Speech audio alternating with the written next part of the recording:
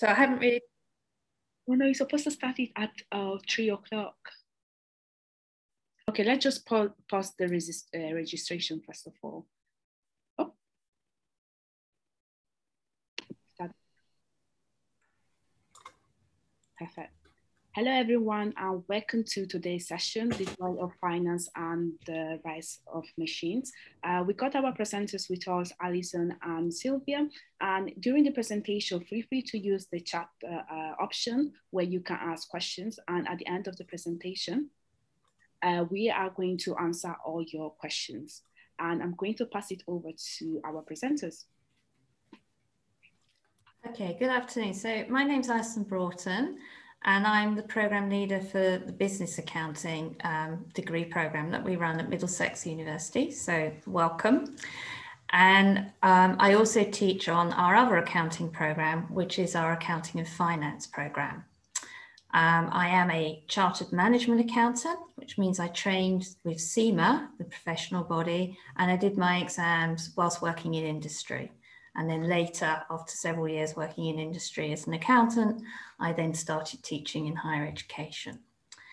And we also have my colleague here, Sylvia. If Sylvia would like to introduce herself. Yep, I'm Dr. Sylvia Gottschalk. I'm an economist. I also have a degree in physics, and it's very useful in finance because finance is a very quantitative subject. And I'm the program leader of the BSc Banking and Finance, which I'm going to introduce to you after Alison's presentation. Before coming to Middlesex, I worked as a forecaster. So I have some experience in applying what I teach in real life. And this is very useful because I can bring it to the classroom. All my industry experience, I'll bring it to the classroom, and we have done amazing things that I'm going to talk about later. Thank you. Okay, thank you, Sylvia. Okay, so I will now share my screen, and hopefully you'll be able to see the presentation.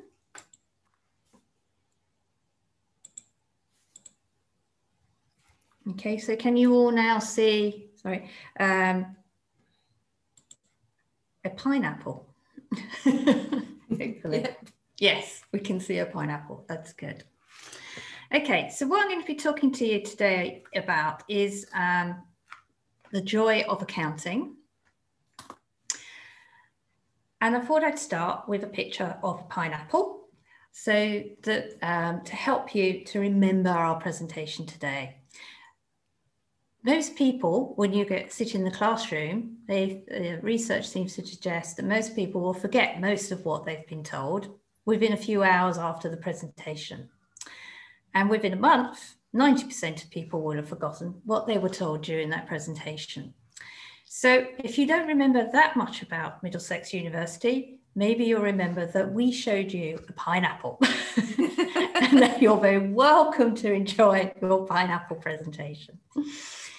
So moving on, I've got a photo in here next, and hopefully you can see here a photo of several different images. Are all the images the same on this photograph, do you think? No. Can anyone, you can write into the chat if you like. Can anyone see some different things? What can you see? Anything? Are they all the same?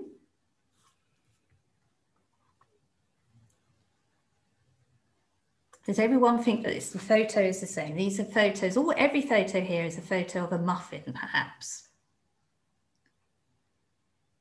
Or do we think that there's something else there? Can anyone spot anything else that's a photo of? Or are they all the same? No. You have muffins. Some individuals are different. Okay, what else can you see?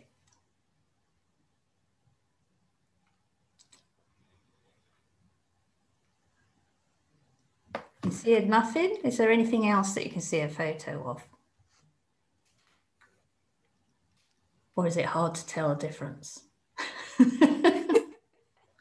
there are 1, 2, 3, 4, 5, 6. Oh yeah, cupcakes. Anything else?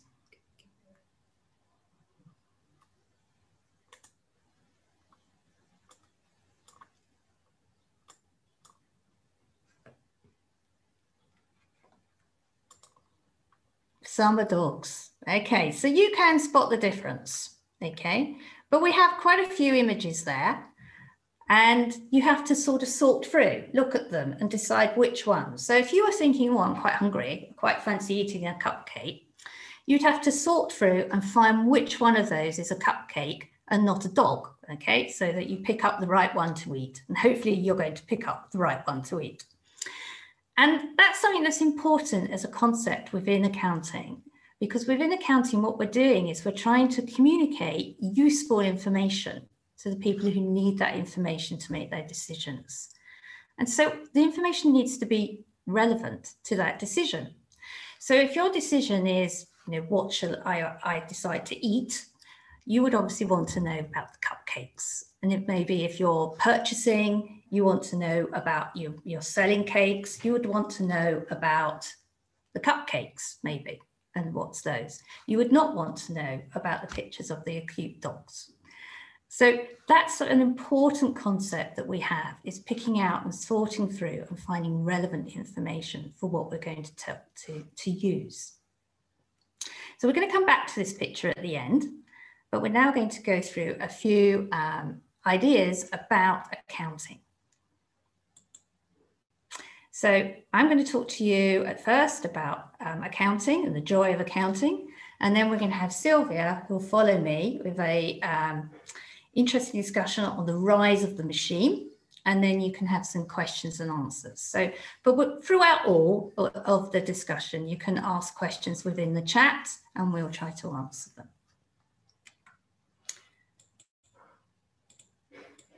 So, we have about an hour here today. So, you're at the start of an exciting journey. You're about to start to learn about finance, accounting, maybe banking and finance. And at the start of this journey, it can be difficult to know where to start. How do you begin? What's the most important things to know about? Maybe some definitions about what accounting is about what we call elements that you may have within your financial reports that you're going to produce. Or shall we just start with more the philosophy? Where did accounting come from? Okay, what is the sources of accounting and why did we develop it? So that is what I'm going to start with you today. So here I've got a photo here. So what do people think they can see here? Anyone know what those?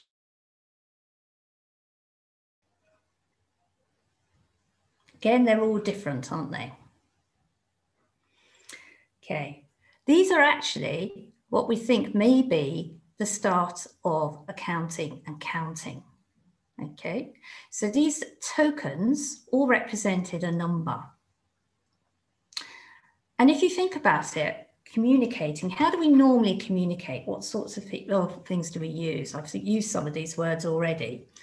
We might write things down. We might have what we call literacy, reading and writing, to record and to then deliver our messages, and people could read what you've written many years after you've written it. It's been recorded. We have numbers, we can count, and we have a way of organizing our numbers so that we've got symbols for each number.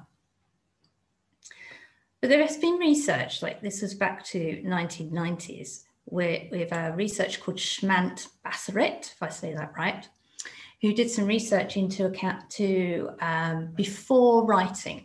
And before writing, the researcher decided that these tokens represented numbers. So before we wrote and had symbols for numbers or wrote words, we may have used these tokens to represent a number. So in exchange for, in order to do our transactions. So accounting, from that research, the implications are that we've had accounting around with us for the last 10,000 years. And it's maybe predates having writing, literacy, and numbers that we would know today.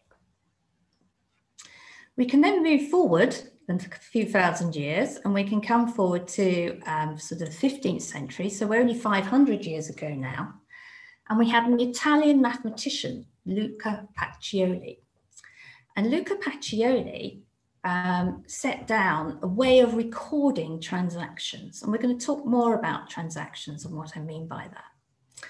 But recording the transactions, you had an equal and an opposite. We had this idea of a debit and a credit. Some of you may have heard that terminology before. And that leads us to this concept of double entry bookkeeping, which today is the basis of how we record for our accounting and in our financial systems globally. Everyone uses a very similar way of recording. We have a debit, a credit, double entry, and we're going to discuss that a bit more in a minute. So these tokens are very ancient, but they are the basis of our accounting system today. So I'm back to my pineapple here. So imagine that I'm running a shop, okay, a fruit shop, and you are walking past and you come into the fruit shop, okay. What would you, if you were thinking of maybe having the pineapple to take home, what is it that you would be doing? What are you going to, what's the transaction here, the business transaction that you would have? Oh, right, you would cut it. That's when you've taken that pineapple home. Okay, what transaction would you have to do before you could take the pineapple home? Buy it, okay. The business transaction, what would the business transaction be?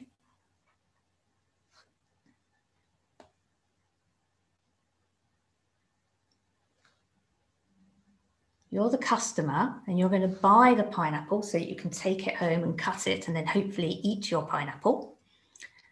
What's the business transaction? What me, the shop seller here, what am I going to do?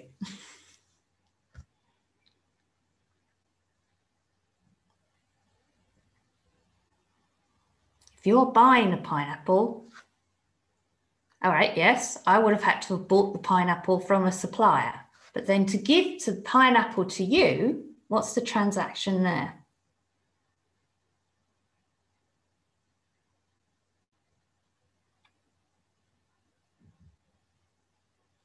If you are buying the pineapple, I must be selling. Yes, exactly. Okay, so in a business transaction here, if we were to record this, we would record a purchase from the customer equals a sale from the shop. We have an equal and opposite here.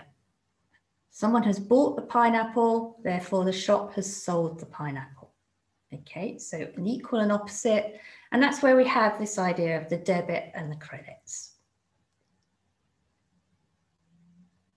Yes, so I sell to you the pineapple and I would record that as a sale and you would hand some cash. Okay, yes, thank you. So you're buying the pineapple and you're paying some money. So I would take the money and I would record that as a receipt of money and that would be equal to the amount of the sales that I have recorded to you for the pineapple. So say this pineapple was £1.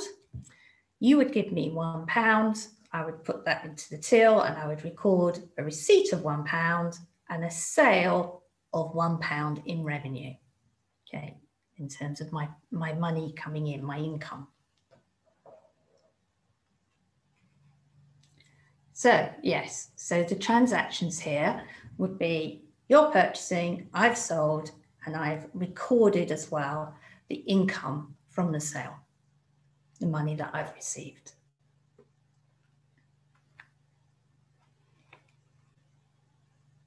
So let's move this on to a business. So we've got a slide coming up.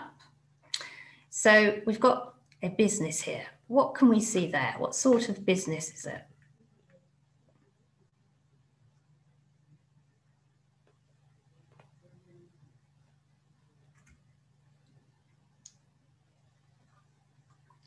Anyone? What can you see? Anything?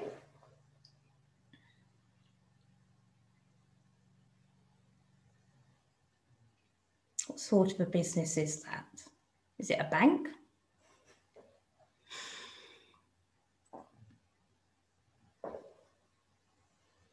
A supermarket, okay. And what sorts of things can you see there?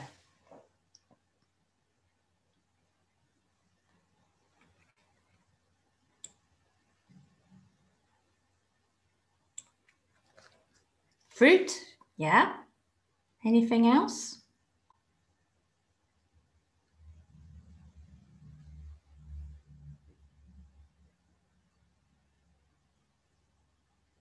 We've got some fruit. Any other products that they've got that you can see? No? Daily basis things, yes. We've got some packets on the shelves. Can't quite see what they are, but they're probably juices or flour and tins and jars. Food items, in fact, okay. What were those to the business? What are they to the business? What type of, what would we call these if you were running the business?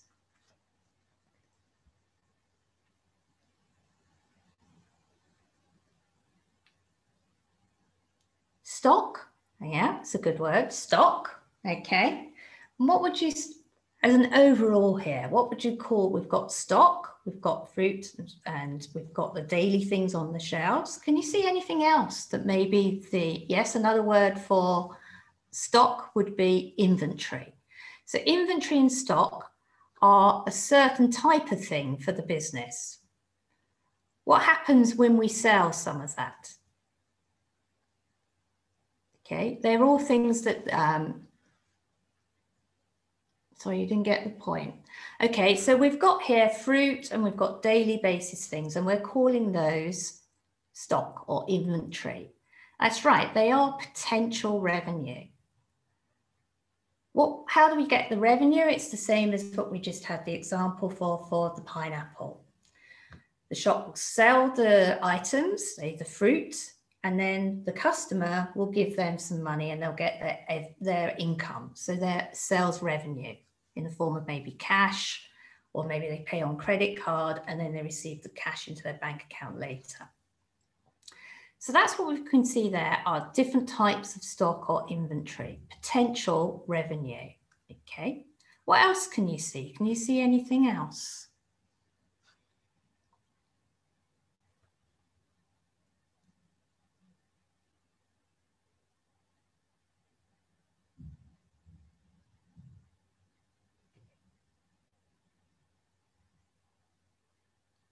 What's the fruit in, do you think?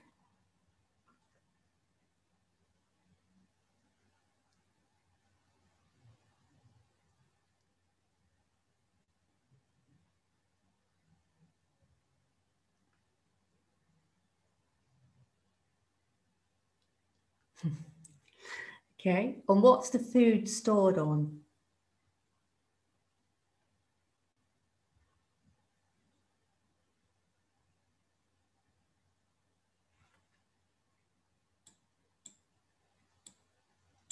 Shelves, yeah. So we've got food stored on shelves. Does the company own those? Does the supermarket own the shelves as well?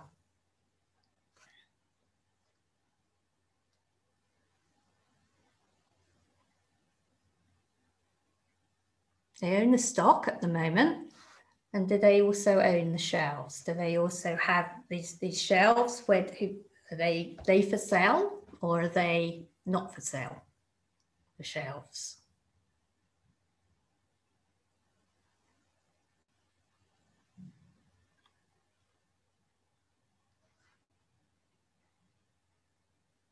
They're not inventory, are they, the shelves? They're items that are owned by the company, but they're not for sale, but they're using those items in order to display the things that they're going to sell, okay? What are all of these things to this company then? What would we call this? We've got like a sort of butterfly here. And all of these are a certain type of element when we are talking about, yes, we're talking about the assets of this company, okay? So assets, okay, can be used in your business, okay, to help to generate revenue. They're either the items such as cash, which you can sell and you're going to receive an income from, or they're the items, say, maybe like the shelving, which are used by the company in order to display the goods, in order to sell the goods, to then generate the income. So they're what we would call assets. What about on the other side? How did they buy these assets?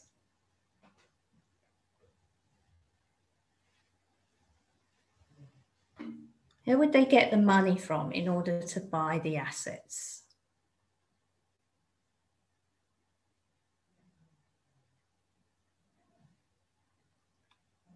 Income from working, okay. From the supermarket, do you mean the income from the sales?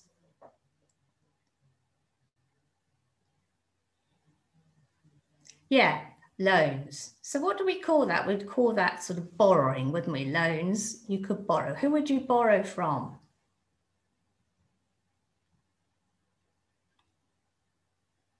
Bank. And will the bank expect that money back at some point in the future?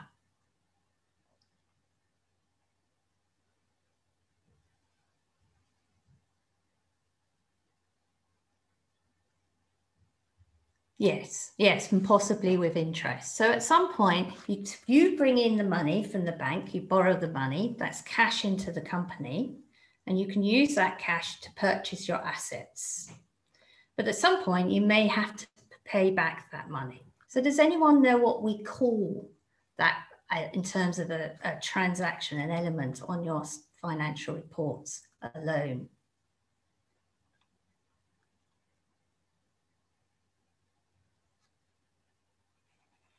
Okay. Liability, yes. Okay, so you might have loans, you might borrow money. What about if the bank says you can't borrow that much?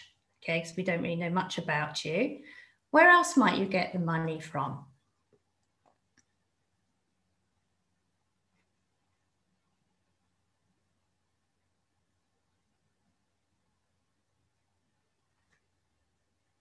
Venture capitalists. Okay, do you know any venture capitalists that would give you money? Okay, yes. And what would they give you? Would they give you money and expect that money back?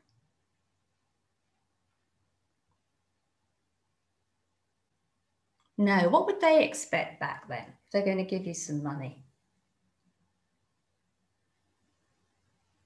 Maybe some of the profits. They would expect to own part of your company and they would share in your profits. Okay, so they would become what we call a shareholder, okay, an investor into your company.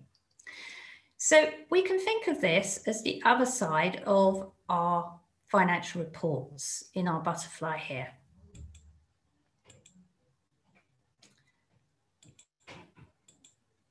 So we've got our assets on this side. And then as we move through,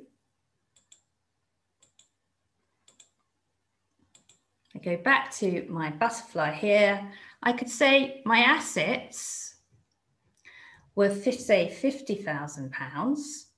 I could borrow from the bank £30,000. And I could maybe get from my shareholders an investment of £20,000. And you can see that 30 plus 20 is going, oops, I've gone through too far, is going to equal my 50,000 in my assets. So the money that I've borrowed, my liability from the bank that I've got to pay back, and the money that's been invested from the shareholders into the company, the 20,000 here, okay, are my sources of funds. Okay, and we call that 20,000 equity. So on this side, that equals, then I've got my assets. And the assets would be either the inventory, or it could be what we call fixed assets, like the shelving, where we're not going to sell those, but we use those to generate income. Or there could be money that we have, okay, in our supermarket cash, okay. And there are different forms of assets, okay? And those assets will equal the sources of funds, our liabilities plus equity. So we have a balance sheet here where the assets equal the liabilities plus the equity that's come in.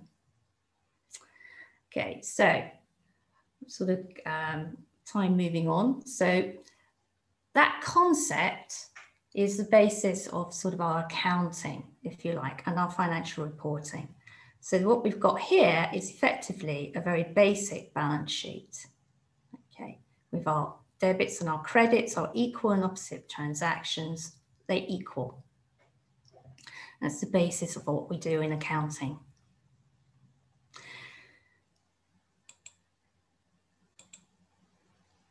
So this is just taking this further. This session, when we run this session in the induction week, we spend about 4 hours on this session. So I'm only giving you a taster today of what we could discuss in this, where we go further into what assets are. And then this idea of equal and opposites. So you've got your investor and your lender coming in with the money in the funds. So who needs to know about accounting information? We've got various users of accounting information. Okay, so I've got an employee, they need to know so that they can work out the profits and see and make forecasts and run the company.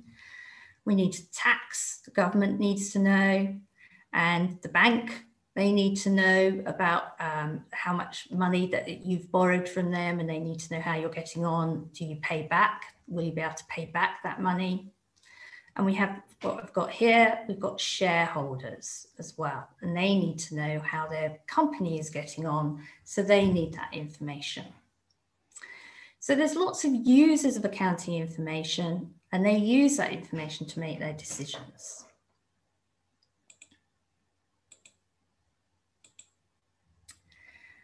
So this here is just a pack, which is the colour accounting pack, and you get sent this pack if you come to Middlesex University. All our students on the accounting and finance degrees, they would get the pack, and you work through that in the first term of your degree, so that you can work through what are assets, what are liabilities, what's equity and sources of funds, and go through those definitions. So that pack is free to all our students. Just quickly, just time is moving on, I'll just mention that you can do a 3-year degree with us, or with our degrees, you can take a year out after your 2nd year, and you can do a placement year. And we have a number of students who go to, say, the NHS. We have a scheme that we run in conjunction with the NHS. So a number of students do go at the end of their 2nd year. But also you can take placements anywhere. And we have students who take placements in many different sectors of industry. You can also work for the university, Unitemps, whilst you're here as well. So an add-on into your student life. So at that point, I think I'll pass on to Sylvia, and we'll have some more time for questions and answers at the end. Okay, so I'm going to stop sharing my screen now. Okay, so let me, so let me share my screen with you guys.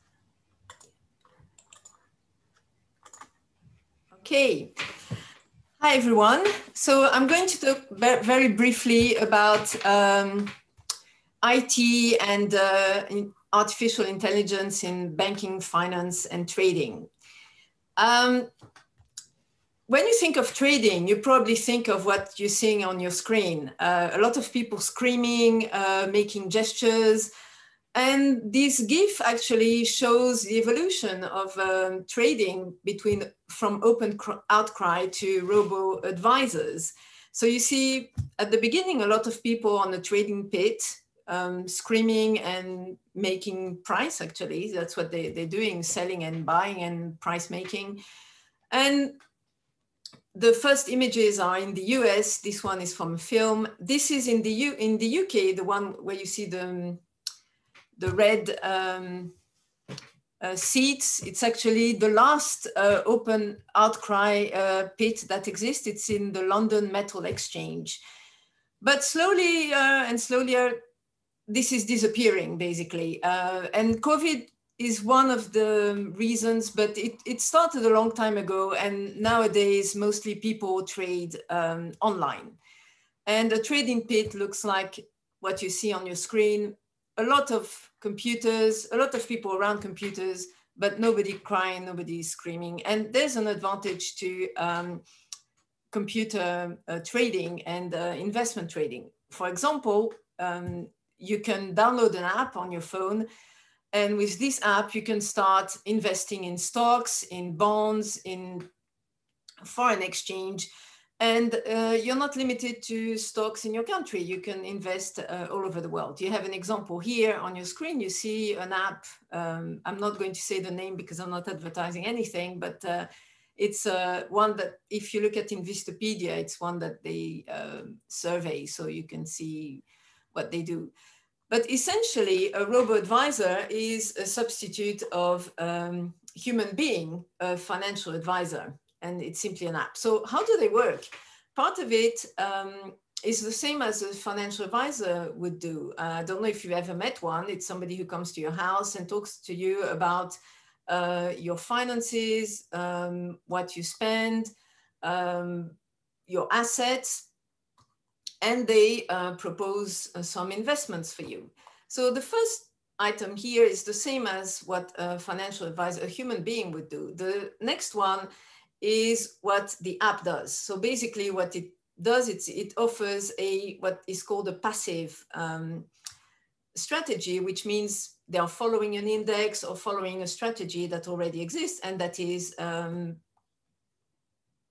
coded in the app. So you start to see there that maybe the app is not as good as a person, because a person could give you some other alternative investment that the app cannot. The app can only offer you what is already coded in. But the main advantage of it is that it's very inexpensive and anyone can actually code one and create an app that allows people to invest and get money out of these people.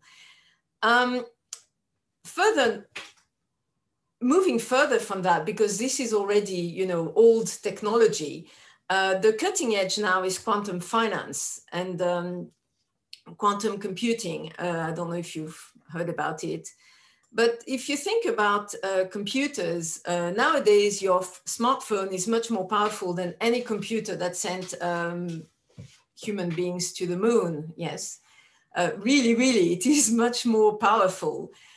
But it's still not as sufficiently powerful to solve some very important problems in investment, which is, for example, dynamic portfolio optimization.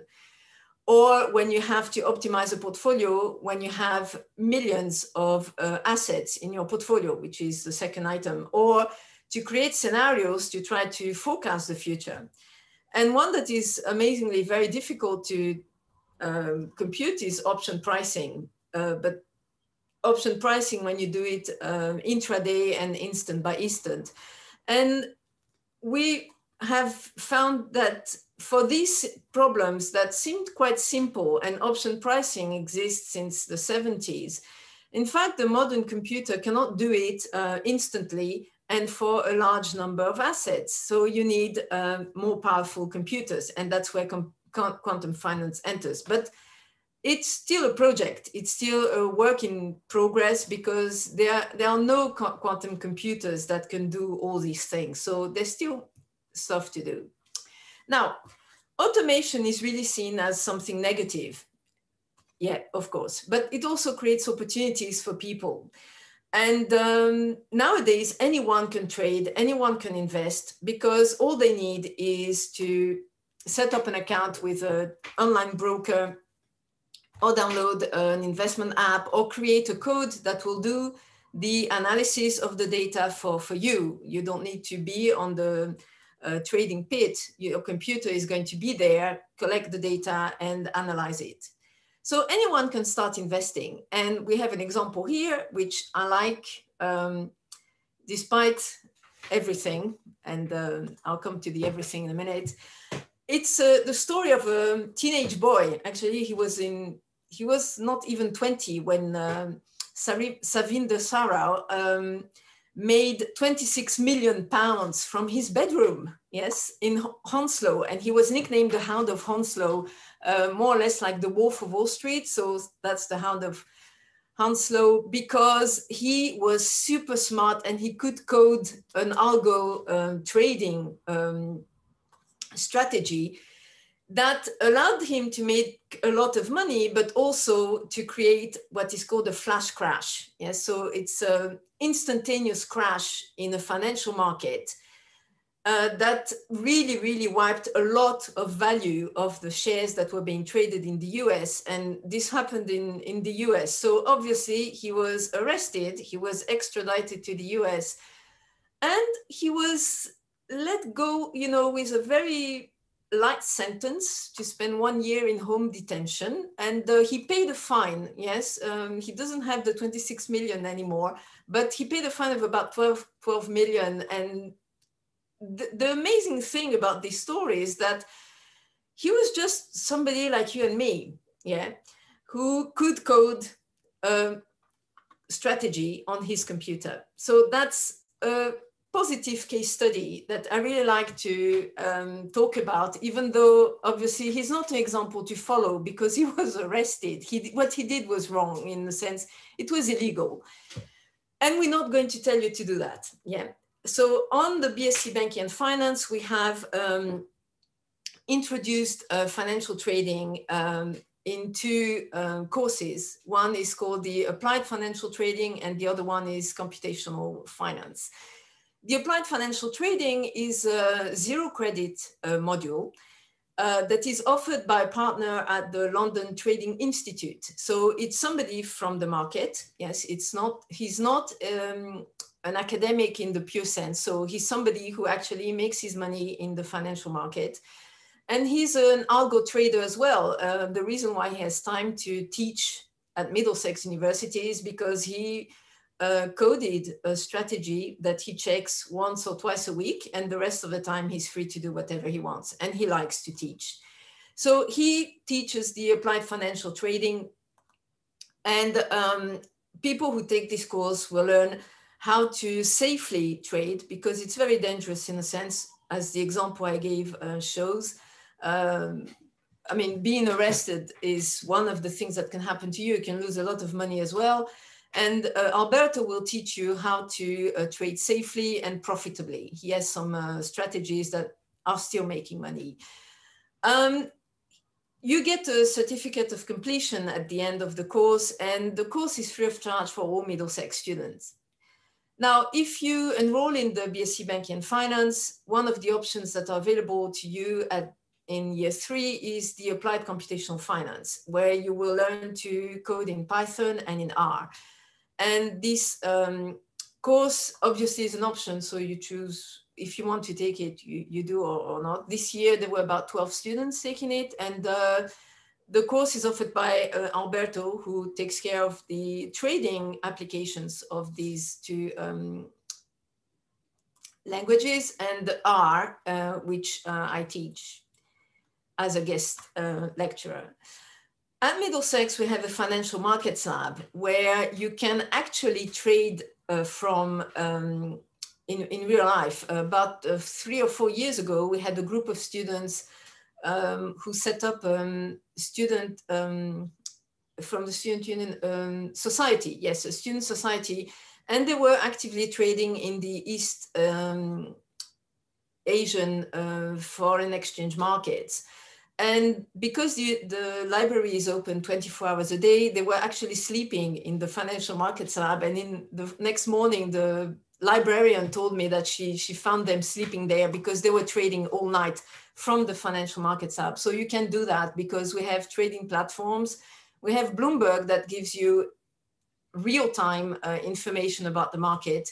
We also offer training to use Bloomberg and DataStream, and also for certification.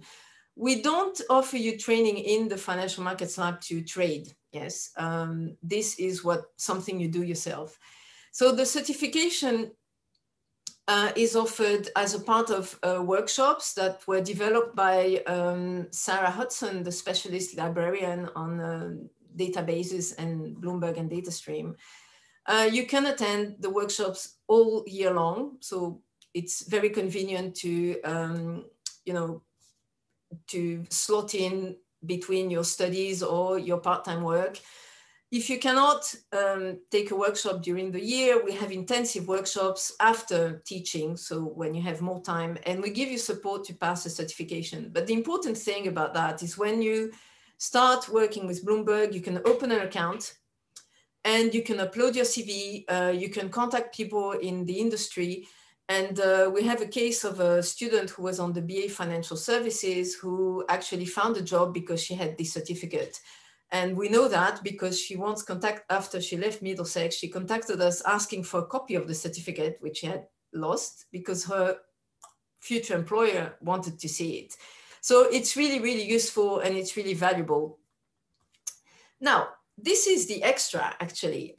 What you're going to do if you enroll in the BSc Banking and Finance is, first of all, accounting. Yes, you absolutely need accounting in your life because if you invest, you're going to, for example, buy stocks of a company and you need to understand the balance sheet of this company. So accounting, there's no way to escape from it. It's really important, but you also need quants, obviously. So we have quantitative methods in year 1, year 2, some theory on the financial market and banking, and some knowledge of risk management and investment management. It's very quantitative, that's true, but we have something that complements this. Foreign languages are offered on the program, and also business startup. So it's a module that you can take in year 3 to help you set up your own business if you want to do that. And there are a couple of other management modules. So in conclusion, people don't like automation because they think it's going to replace replace workers. It might be true, but you still need people who know what they're doing to operate the machine. So join Middlesex, join the BSc Banking and Finance or the BA Accounting and Finance, because everything I showed here is also available to the accounting students if accounting is more your thing. But the world needs skilled people and machines need people to operate them. Thank you very much. If you have any question, please ask them. Let me stop sharing.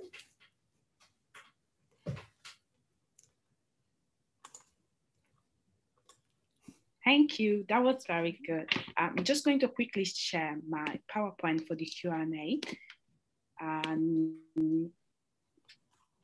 Okay, can you see it? Okay, just a second, sorry. Okay, Q&A, perfect. If you have any questions, please do use the chat over here. And we will try to answer the questions. Please don't be shy if you have questions. Just ask them. Okay. We still have like, I think roughly 15 minutes before we go. So if there are any questions, please feel free to ask.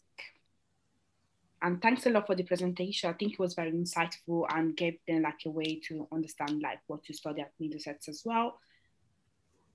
And yes, any questions?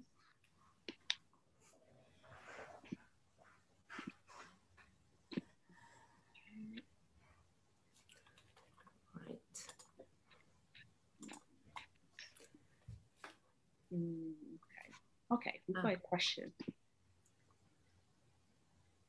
How many students? Okay, sorry. Let me just read it out. How many students who have graduated from Middlesex with an accounting degree have gone on to successful jobs, like where they work and what post, etc.? Okay, I don't think I'll answer this, shall I, Sylvia, because it's accounting. Yeah, it's an accounting one. Yeah. I don't think I know actual numbers, but the majority of our graduates will go on to secure jobs in maybe finance degrees areas. Some will go on to into accounting areas as well. So some of our students are employed within chartered accountants practices, so they'll go on to do audit. We have alumni at KPMG, at PwC, all the big firms, as well as I know one of our students this year is definitely going off to Grant Thornton and others like that. But also some will secure jobs within industry. So we have, we run the NHS placements. Some of our students then go on to stay with the NHS and they get graduate roles within finance at the NHS, and they could do ACCA or CIMA through that. Others go on into industry, and then maybe they do CIMA or ACCA qualifications. Some go into the Home Office maybe, or audit for the government. So, and then they may study CIPFA. And we carry exemptions for all of those big professional bodies. So our degrees carry exemptions for ICAEW, the Audit and Assurance, so the Chartered Accountant, ACCA, the Certified Chartered Accountants, CIMA, the Management Accountants, and also CIPFA, which is for public bodies, so like the NHS or Home Office or so forth. And also we have full exemption for AAT as well, bookkeeping. So we are involved as well with our alumni. We regularly invite graduates who have been successful and graduated and then gone on to their careers. And we regularly invite them back to sort of talk about what they're doing and to sort of help mentor our students and to sort of help them get ready and prepared for trying to achieve to get those graduate roles. So there's a lot of support there for our students, and we have many success stories. So we have a question from Makbul. Sorry if I'm not pronouncing it correctly. Can Middlesex University provide scholarship for international students? Rudy, do you know the answer to that? To be honest, I think that it's best to go through the website, like www.mds.ac.uk. But I saw, like today I was just reading about scholarships, and I think there's also opportunity for international students, but you need to like go through like a procedure. I need to read carefully like what they require from you. Yeah. So yeah, the website would be the best place to find the answer. Right. So what support is provided by teachers, university to students to ensure they finish their degree satisfied with their grades? Okay. We support you all the way. Yes. We are always available. Usually we are in our offices, but this year we were not because, of COVID and the lockdown. But I mean, I can speak safely for all my colleagues and say that we are always there for you. Yes.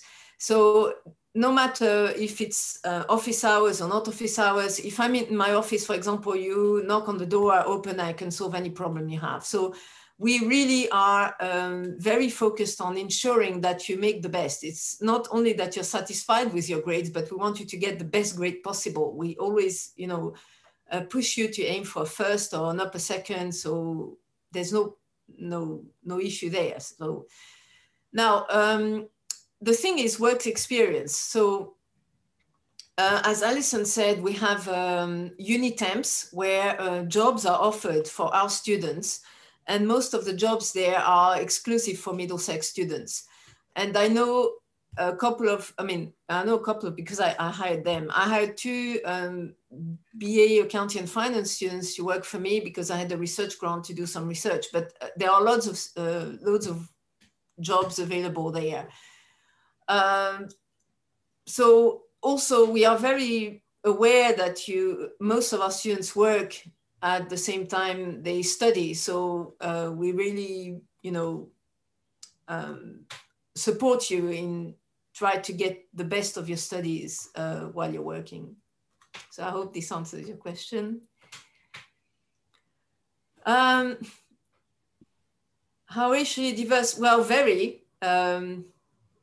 Yeah, exactly, very. Yeah, we have people from everywhere. That's right. Yeah, and we support that. Right. Yeah. I also think that the university also support like students with student learning assistance, which means that like during your course, you're going to have like students that did your course like on the previous year and they achieved like a good grade, and they're going to be there to assist you like with the lecturers as well. You can ask the questions and they can like, you can easily relate with them because they're always there like to facilitate like your journey there as well. So I think that the university actually provides you like with a lot of support for your course. Do we have any other questions? Okay.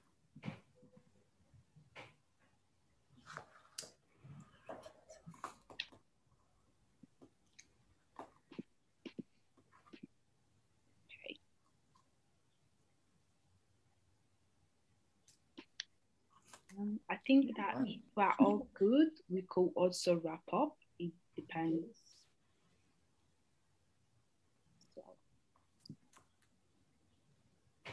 Okay, well, we look forward to seeing you on, when you've applied to Middlesex. Okay.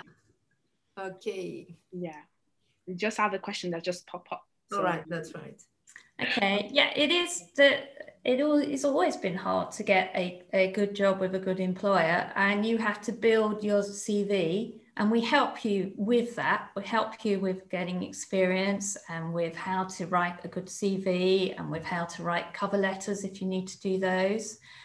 We also have active involvement with outside speakers quite often who will invite in experts in their field to give you advice on assessment centres, which is a common sort of screening tool used by employers so that you can have the tips and advice of how to negotiate your way through those sort of structures of they have for the application process.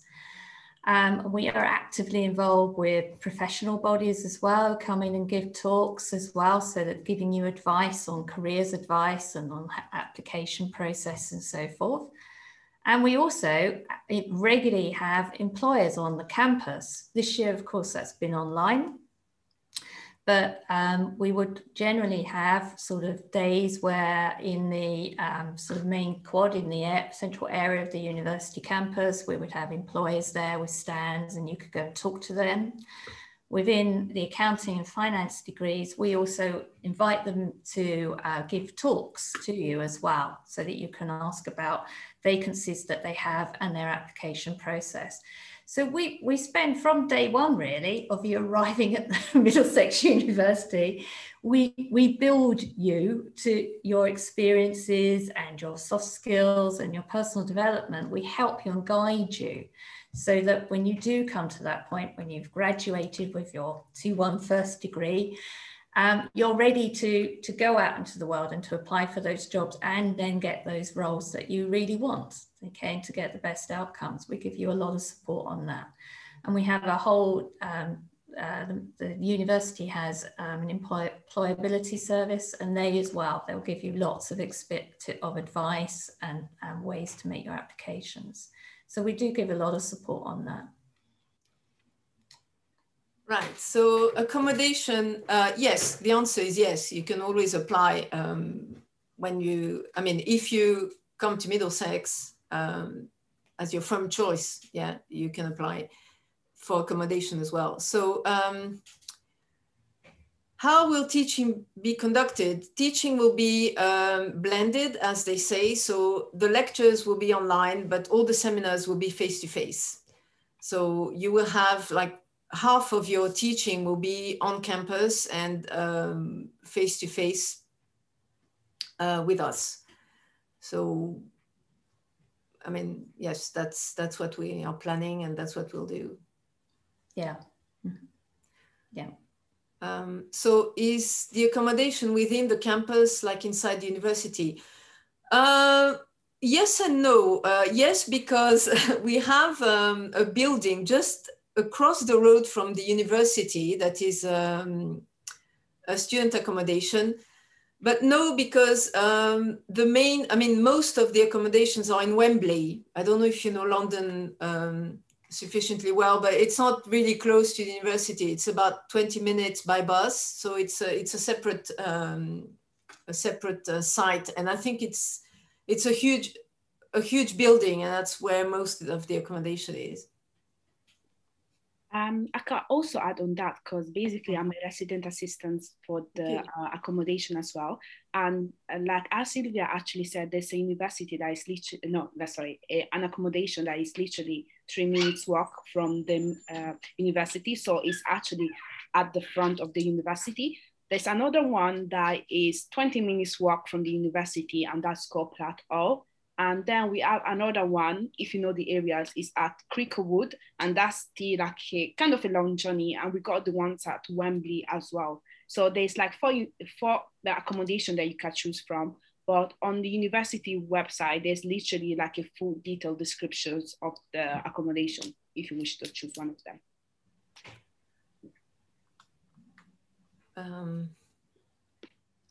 So the insurance choice. It's your second choice. If you get the grades for us, then you would have your offer. Yeah. Isn't it automatic when you get, okay?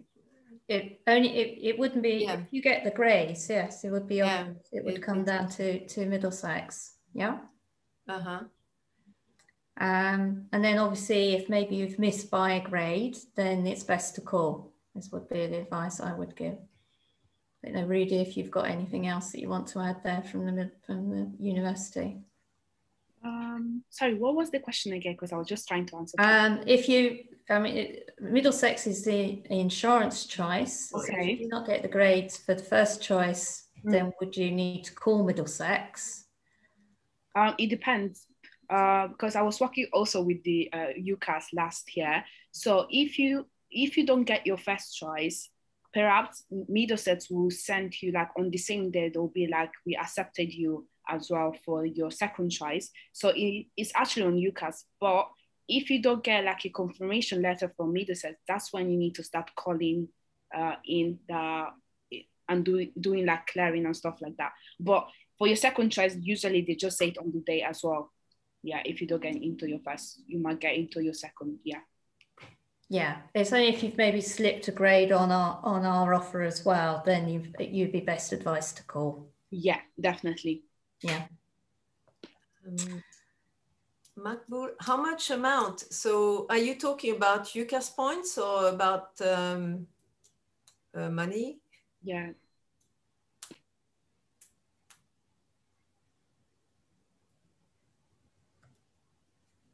Oh, tuition fees. Right.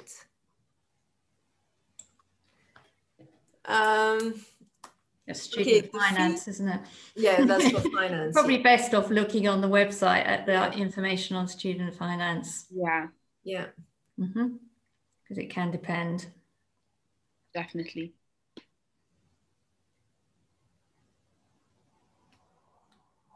There's another one on accommodation. You might be best here, Rudy. So if you've got it as your insurance choice, Middlesex, can you see like the accommodation on the website? You don't have the same available to you as those who've got choice, firm choice. If you got it, it's still going to be available because they always take in like applications like for the accommodation. So yeah, it's always fine. Like even though it's always available. Yeah. It's always available, definitely.